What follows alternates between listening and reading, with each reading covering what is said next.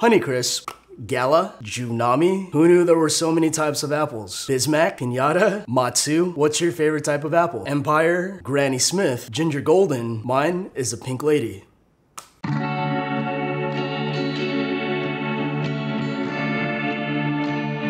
Hey guys, Ray Pahar from Get Crafty Crafty, and today I'm gonna show you guys how to make flower apple blossom tarts.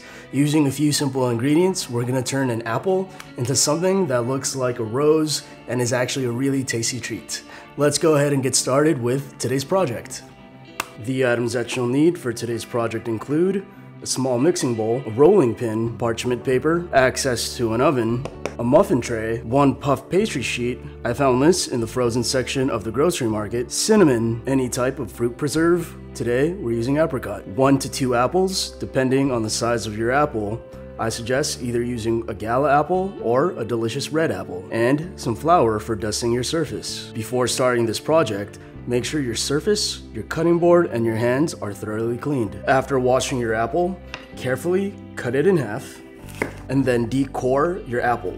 You want to make sure the core of your apple has been taken off before you start slicing your apple. After you decore your apple, you want to carefully slice it from the top to the bottom of your apple. You want to have really thin slices so that when you put them into your puff pastry, they'll be able to be folded. Make sure your apple slices are cut evenly and thin. Depending on the size of your apple, you might need to use 1 to 2 apples. To keep your apples from browning, place them in a small bowl, add some water and the juice of half a lemon, and this will prevent them from turning brown. Continue to cut your apples. You want to have about 40 to 50 slices. After you've sliced all of your apples, you want to place them in the microwave in the water for about 3 minutes. This will allow your apples to tenderize so they won't snap when you fold them into your apple rose. After 3 minutes in the microwave, your apples will be ready for the puff pastries. Be very careful when you're taking it out since the water will be very hot. Your apples should be flexible enough so when you fold them in, they won't snap. Set your apples aside so that you can prep your parchment paper.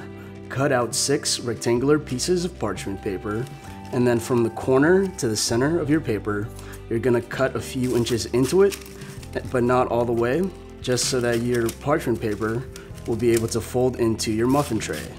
Do this to 6 of your pieces. Take your fruit preserves and mix in about 4 tables of fruit preserve to 1 tablespoon of water. You want to mix it in together until it's a liquidy consistency. Set all your ingredients aside so that we can start working with our puff pastry.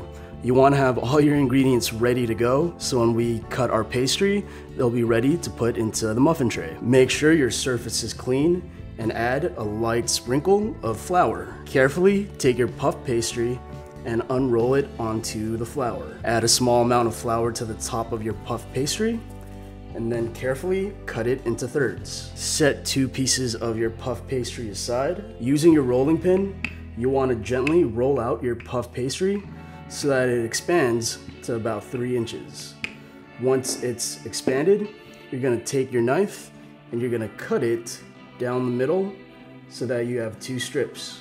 Repeat this to all the other pieces. Once you've rolled out and cut all of your puff pastry, it's ready to assemble. Take your fruit preserve and add a small amount down the center of your puff pastry, and then take your apple slices and carefully overlay them on top of your puff pastry. You want to have them stick out of your puff pastry by about ½ an inch, and you want to put about 8 to 9 pieces of apple overlaying each other from side to side. Once you've laid out all of your apples, gently fold the other half of your puff pastry over your apples, and then starting from one side, carefully roll your apples and your puff pastry so that it creates your rose. You want to do this very slowly and carefully so that your apples won't snap and everything stays in place. Once you have that, you'll have your apple rose. As an optional step, you can place some cinnamon either on the inside or on the outside of your apple rose. And then once you have that, place it in the center of your parchment paper and then place it inside your muffin tray. Repeat this until you've made all 6 of your apple roses. Place this in a 375-degree oven for 40 to 45 minutes or until the puff pastry is golden brown. For the last 10 minutes of the cooking period, you want to pay attention to your roses because if your oven is too hot, the apples might burn. If you notice that they start to burn, just place it on a lower interval or bring it down to 350. Go ahead and place this in your oven. After baking for 40 to 45 minutes, you want to give them about 5 to 10 minutes to cool before you take them out of the muffin tray and remove the parchment paper from your apple rose. After you remove them from the parchment paper, you can individually plate them and add a little bit of powdered sugar just to make it a little more special. After you guys have added the powdered sugar or decided to just skip that step, you're ready to eat your apple blossom. It tastes just like an apple pie, and if you want to, you can serve it with a side of ice cream. This is a fun and really tasty, pretty special treat, and I found this on Pinterest. Super excited to actually try it out and eat it.